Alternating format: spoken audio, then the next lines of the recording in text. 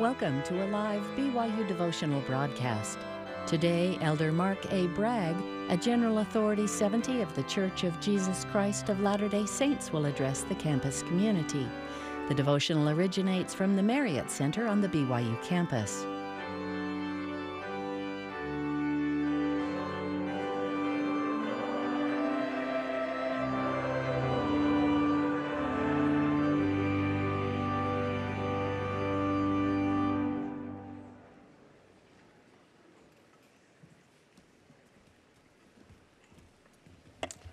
Welcome, brothers and sisters, to our devotional.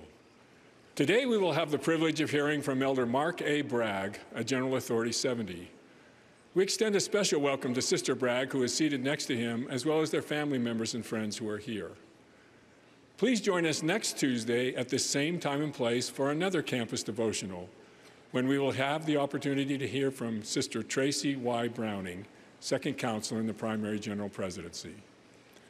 Today's prelude was provided by Landon Finch, a junior majoring in organ performance from Elk Ridge, Utah. Samantha Gordon, a graduate choral conducting major from Arvada, Colorado, led us in singing the opening hymn. This morning's invocation will be offered by Coleman Weaver, a junior majoring in entrepreneurial management from Los Angeles, California. Following the opening prayer, the BYU Concert Choir will sing All Hail to Jesus' Name. They will be conducted by Brent Wells, a faculty member in the School of Music, with Avery Gunnell, a junior studying piano performance from Cottonwood Heights, Utah, on the piano. And now the prayer by Brother Weaver.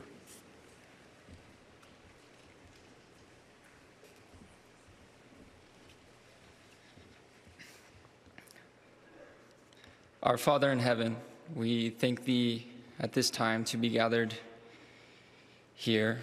We thank Thee for the blessing to be here to hear from Elder Bragg. We thank Thee for the opportunity to study here at this university, to be able to learn and grow, that we are blessed to study with the focus of the Savior and His Son, Jesus Christ. Father, we ask Thee at this time to please bless Elder Bragg, that he may be filled with the Spirit, that he may know what to say and deliver a message we will be able to learn from and take note of. Father in heaven, we ask Thee to bless us with Thy Spirit, that we may know what to take note of and learn from. Father, we ask Thee as we go about this day to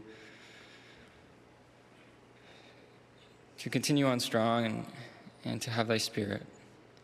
We ask these things in the name of Jesus Christ. Amen.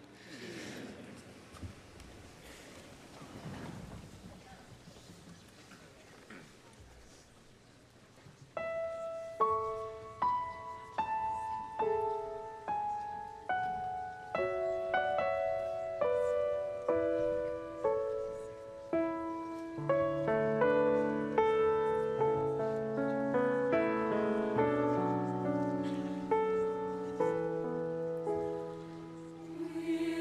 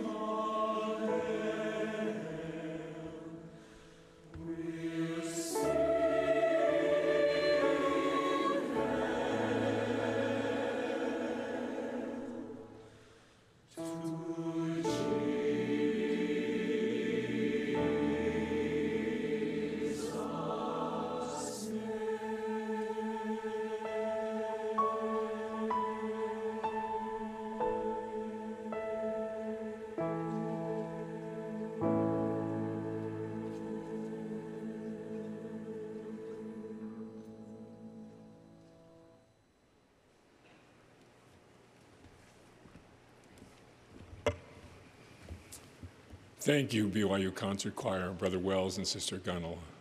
Thank you for sharing your talents with us. You've inspired, uplifted us, and set a wonderful tone for the remainder of the meeting. We're pleased to have Elder Mark A. Bragg as our speaker this morning. Elder Bragg was sustained as a General Authority 70 of the Church of Jesus Christ of Latter-day Saints in April 2016. Elder Bragg majored in marketing and Spanish at the University of Utah. He also completed executive education programs at UCLA, the University of Michigan, and other universities. He has served in a number of church callings, including full-time missionary in the Mexico Monterrey Mission, ward mission leader, high counselor, bishop, and stake president. Elder Bragg and his wife Yvonne are the parents of 4 children, and they have 4 grandchildren. Following Elder Bragg's remarks, the benediction will be given by Joseph Walker, a junior marketing major from Holiday, Utah. And now we will have the pleasure of hearing from Elder Mark A. Bragg.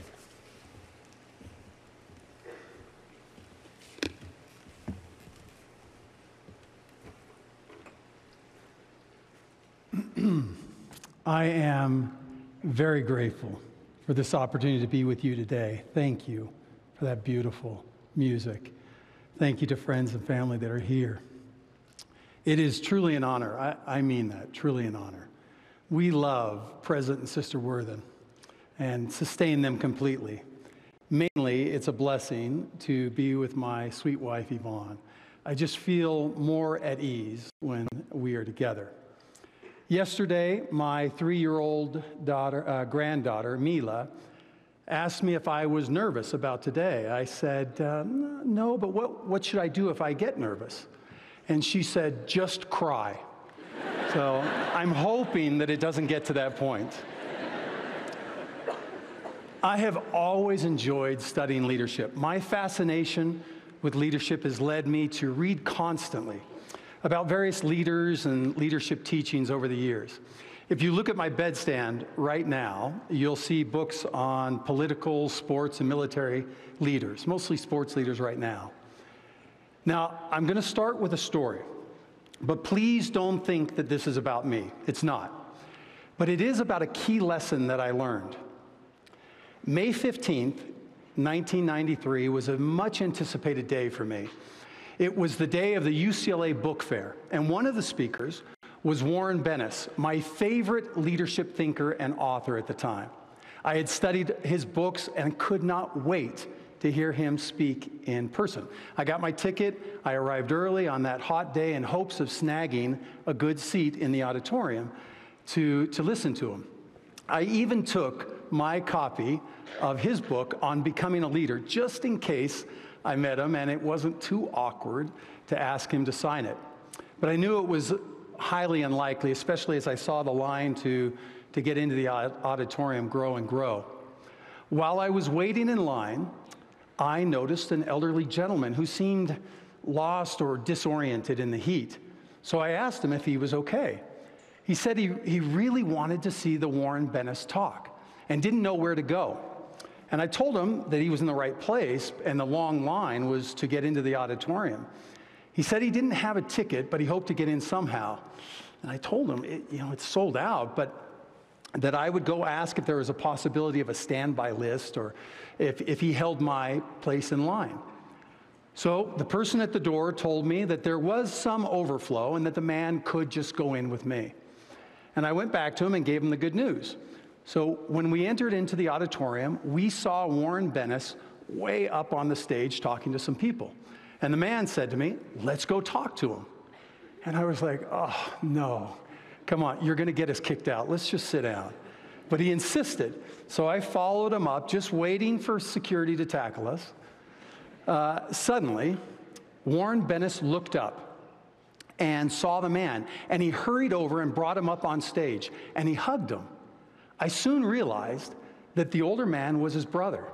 And they hadn't seen each other for years. His brother then pulled me on stage to meet Warren Bennis. He told his brother how I had helped him outside and that he might not have been able to get into the auditorium if it weren't for me. Completely untrue, but I loved hearing it. Warren Bennis then hugged me and thanked me. He saw my copy of On Becoming a Leader, and he asked if he could sign it. Now, the point of the story is this. As he signed my book, he said something that I will never forget. He said, "You know, I write a lot about the characteristics of leaders and how they need to examine their lives.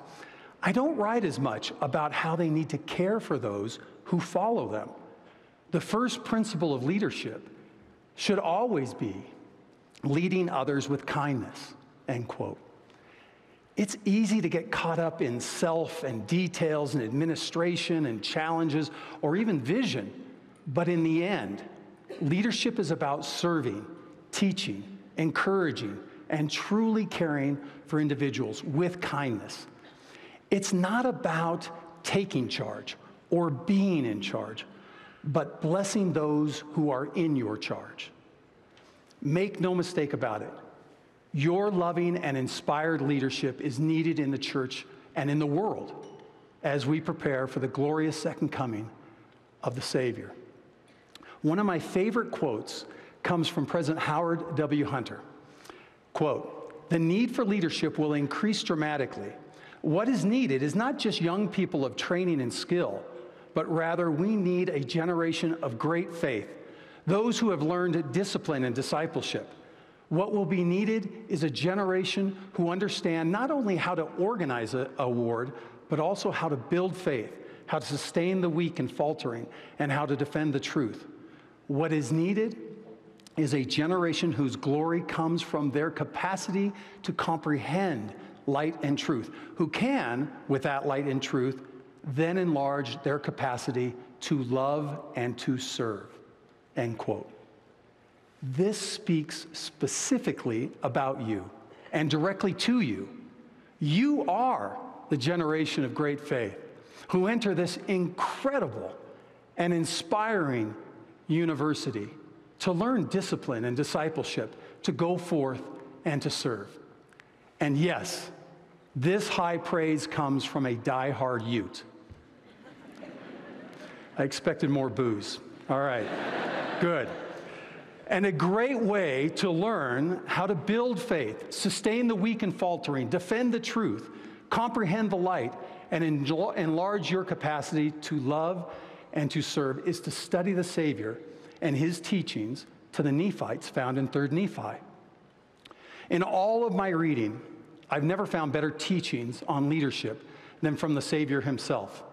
And I am fascinated by the first day of his visit, described in 3rd Nephi, chapters 11 to 18. I've loved studying this topic in preparation for this devotional. It's blessed me, and I hope that it blesses you too. I pray that the Holy Ghost will be with us to help us learn to lead like the Savior in all that we do. The heart of this talk is that Jesus Christ truly is the master leader. And in that single day with the Nephites, he taught all that anyone would need to know to be a great leader in any situation. The lessons operate on all levels.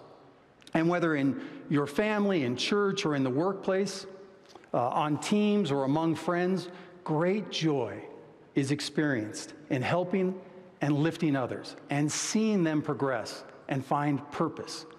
That is leadership. The final 24-hour period of the Savior's mortal life is the greatest model of leadership by example and selfless actions in the history of the world, bar none. But I think that his first day with the Nephites is one of the greatest days of leadership teaching in recorded history. Think of it. He had precious little time, given that he had other sheep to visit. He had to be concise, clear, powerful, and inspired in his limited time. So, what did he do? Where was his focus? How did he teach? What can we learn about principles of leadership? And how does his leadership in that single day stack up to leadership concepts taught today? Let me start with universal leadership principles that can be learned from the Savior during that first amazing day with the Nephites. And I know, as you prayerfully study his visit, you'll find many more leadership principles. But let me suggest 3. Focus on individuals. After bearing witness of who he was and of his mission, Jesus invited the multitude, all 2,500 of them, to come unto him one by one. That same day, he healed the sick and afflicted one by one. He later took the little children one by one and blessed them and prayed for them. He ministered to and ordained the 12 disciples one by one. No matter the size or composition of your organization, it will always be a collection of individuals.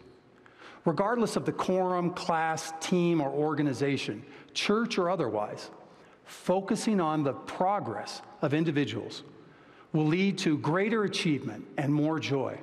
It applies in every setting. In church, we can think of it as looking at each individual and determining the next ordinance that they need to continue their progression on the covenant path towards eternal life with a loving Heavenly Father. Outside of church, it can mean helping others achieve their potential. It always requires a caring focus on the one. Next, build up and teach your leaders. In just this one-day account, the Savior, there are at least 10 times where the Savior turns to the 12 disciples that he called to teach them specifically about their calling. He taught them how to do something or how they could bless the people. He modeled what they were to do. He patiently taught them how to baptize, how to bless the sacrament, how to confer the gift of the Holy Ghost. At one point, the Savior turned to the multitude and said, "Blessed are ye if ye shall give heed unto the words of these 12 whom I have chosen from among you, to minister unto you and to be your servants." Can you imagine how those disciples must have felt to learn specifically about their calling from the Savior, and then to hear the Savior of the world acknowledge and sustain them so publicly? As a leader, you are to lift others by teaching them what to do and why, and then building them up through sincere praise. If you can do that, productivity, effectiveness, growth, or any other measurement will improve. No matter where you are in an organization, ecclesiastical or professional, you can lead, you can lift, you can bless. With that focus, people will want you in their organizations, and others will want to work with you. In every calling in the Church of Jesus Christ of Latter-day Saints, you are called to bless others.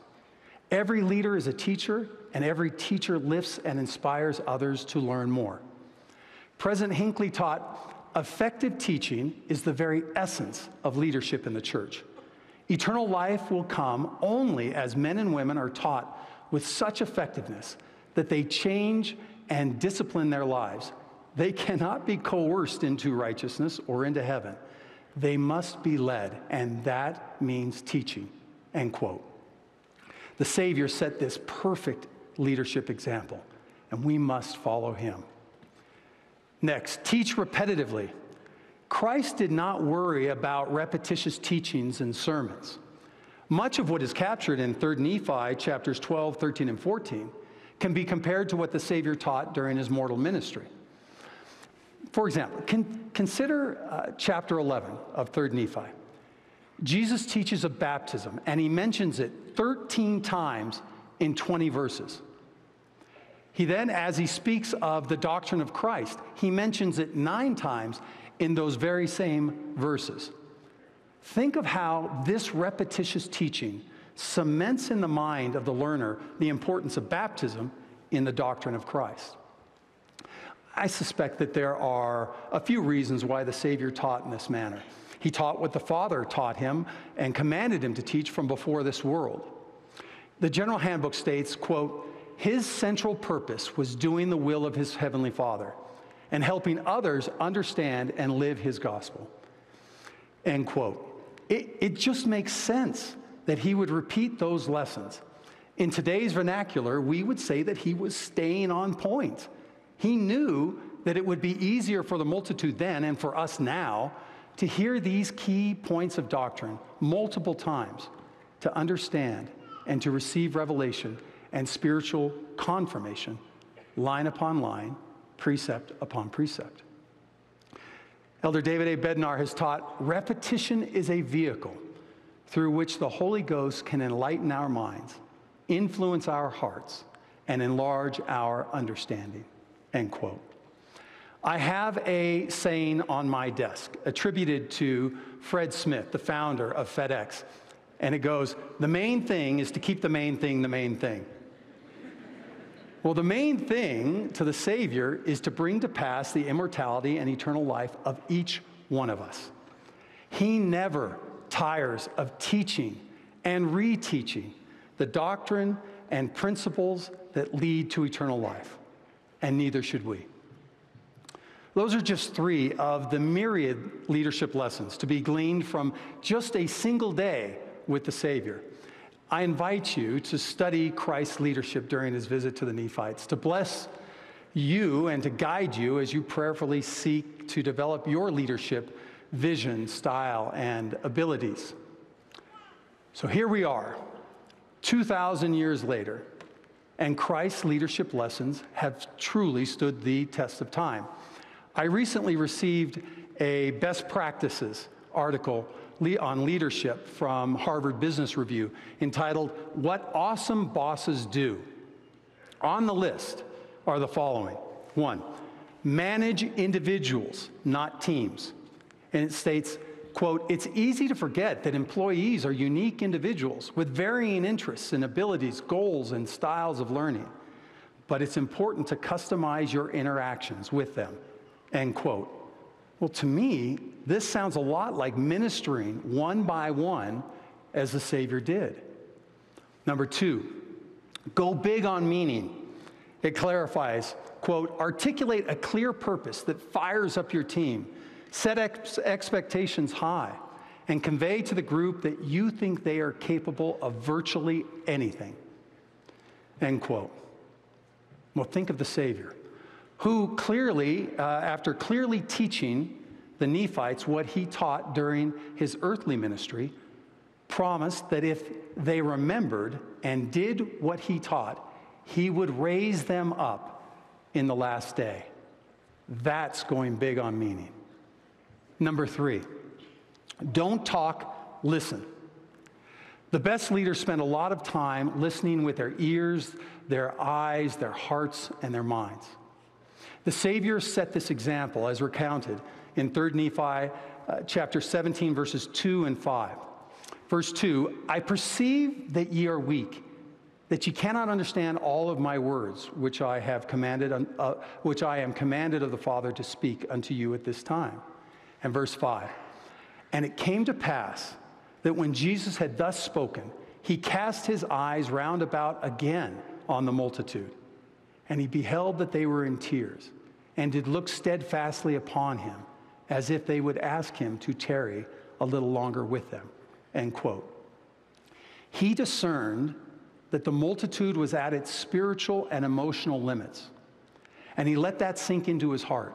And then he pivoted, based on that listening, to heal the sick and to bless the little children. Leaders listen with eyes to see and ears to hear, while discerning needs and listening to the Holy Ghost. What did Jesus do? Now, let's move from universal leadership principles to ecclesiastical leadership principles and learn from what he did during his visit. Time won't permit an exhaustive recap of all of that he did, but some things have already been shared, but here are 5 key actions. 1, testify. After the Father testified of him, he testified of the Father and of his own role as Savior and Redeemer. Church leaders always take every opportunity to testify of the Savior in both word and deed. They never miss an opportunity to testify of the hope found in Christ and through his infinite atonement. Number 2, minister to the one. As mentioned, there were 4 times on that first day that the Lord ministered to individuals one by one. The doctrine of Christ exists to save all of covenant Israel collectively, but it starts individually with the one. Next, invite to act. The Savior invited the people to act on what he taught. In 3 Nephi 11:41, he said, "Therefore go forth unto this people, and declare the words which I have spoken, unto the ends of the earth." End quote. Leaders always extend inspired invitations and then promise inspired blessings. 4, pray. The Savior prayed for the people, and this brought joy. The power of praying for others and letting them know that you are praying for them does bring joy and comfort and increased love. Remember this, please, in every situation, but particularly in your families. And finally, 5, leave. Leaders know when to leave, to allow their people to absorb what they have learned and to apply it. It is a manifestation of the confidence that leaders have in their people, if they can avoid micromanaging, to allow them to grow. It is a great blessing to turn your people to the Lord and then leave and rejoice in their success.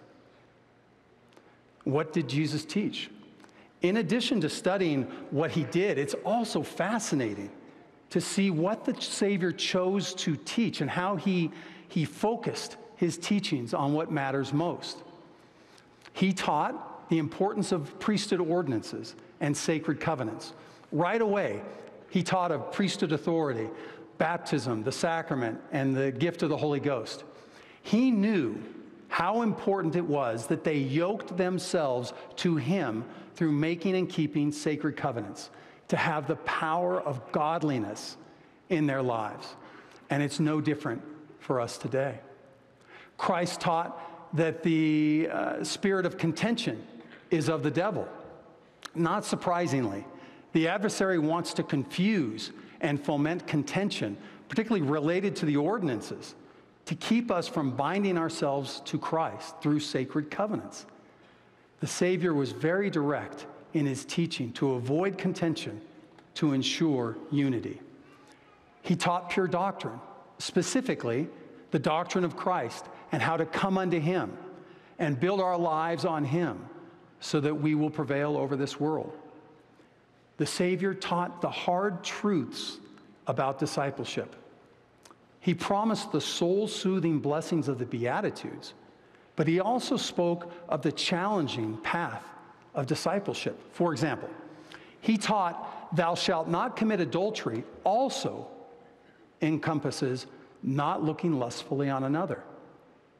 Discipleship is not easy or fast, but it leads to the most precious gift of all, that of eternal life, as families with our Heavenly Father. Surely, enduring to the end of this path is worth the journey. He taught of the gathering of Israel and the need to minister constantly without being judgmental to help in that gathering. I truly believe he taught then, on that beautiful day, what he would teach us today. Think about President Russell M. Nelson. Where has his focus been? What has he taught? Well, from day one, he has spoken about keeping the end in mind by entering and staying on the covenant path and by making and keeping sacred covenants.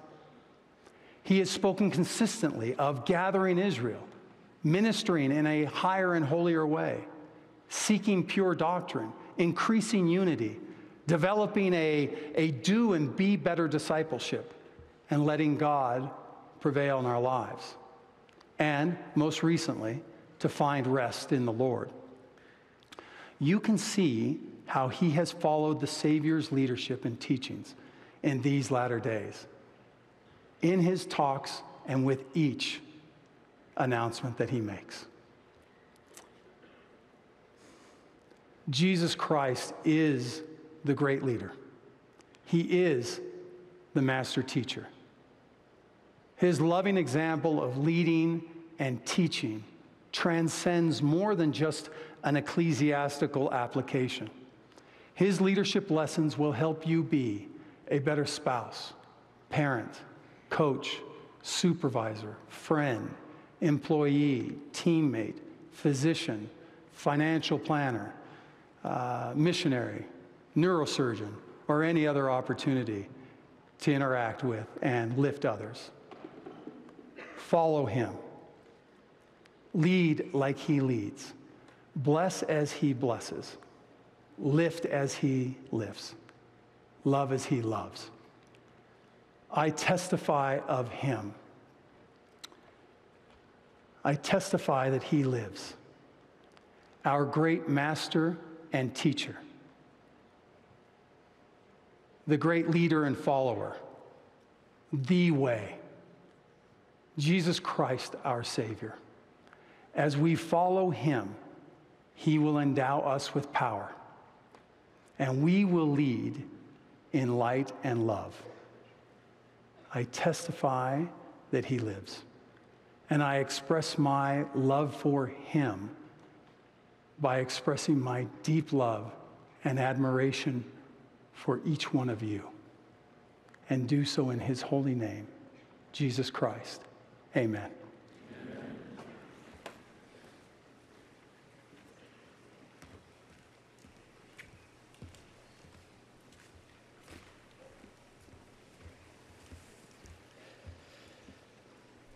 Our Father in heaven, we are very grateful that we were able to hear the words of Elder Bragg, and we are grateful for all that we've been taught. Please bless us that we might be able to become more Christ-like, develop Christ-like leadership in our lives, that we might have desires to serve others, that we can be more aware of their needs, and that we can receive the inspiration to know how we can best serve them. And we are grateful for Christ's example in our lives, of his leadership, and for his sacrifice. And we love thee, and we say these things in the name of Jesus Christ. Amen.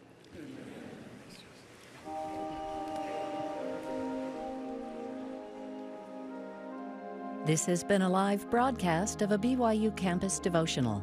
The address today was given by Elder Mark A. Bragg. Find links to the full text, audio, and video of this address within the week at speeches.byu.edu. Don't miss next week's live devotional address at this same time with Sister Tracy Y. Browning of the Primary General Presidency of the Church of Jesus Christ of Latter-day Saints. And download the free BYU radio app for episodes of the Finding Center podcast, a daily half-hour of inspiration and spiritual focus.